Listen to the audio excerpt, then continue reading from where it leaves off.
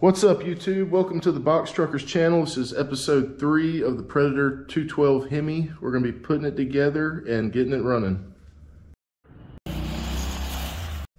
In episode 1, we showed you how to take out the governor and the oil sensor. Episode 2, we changed the valve springs. And today we're going to actually get to see this thing started up. I went ahead and removed the old gasket with a razor blade. It's not much fun, but now I'm ready to start putting stuff back together. Got a new gasket.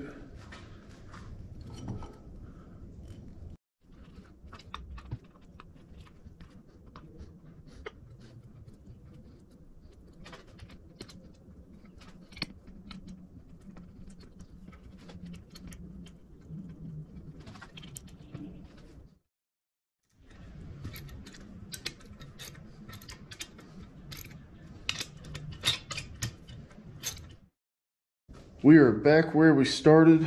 These bolts are still just finger tight.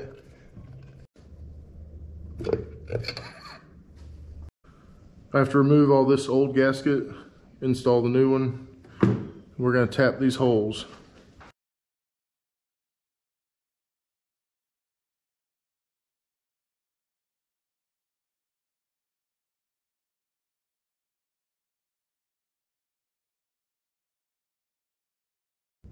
The next thing I'm going to do is put some paper towels where the holes are, so when I tap from the other side, metal particles don't fall into the motor.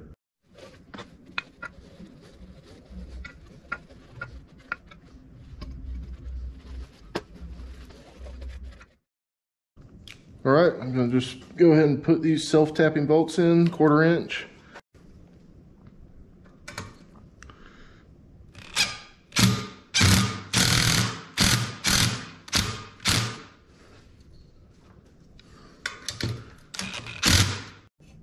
Okay, we got both the holes tapped. It was pretty easy, really.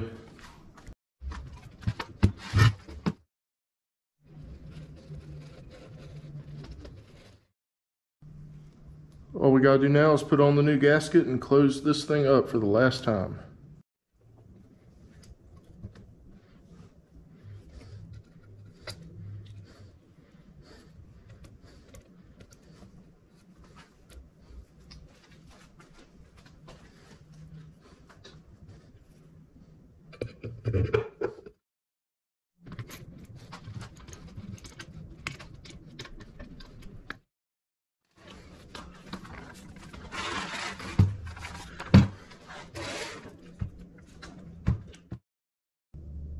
I'm about to put the flywheel, muffler, cover, and gas tank back on, and it should be ready to run.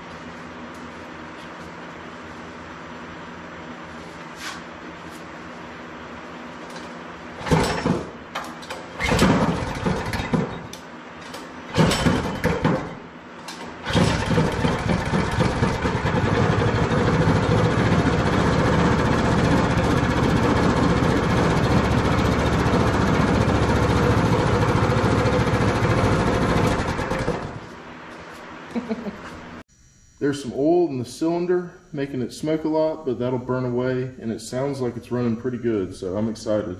This motor is going to go up on the shelf as a replacement motor. And that is the full process on how to remove the governor on the Predator 212 Hemi. If you missed the first 2 episodes, make sure you check them out. You can do this at home. Thanks for watching.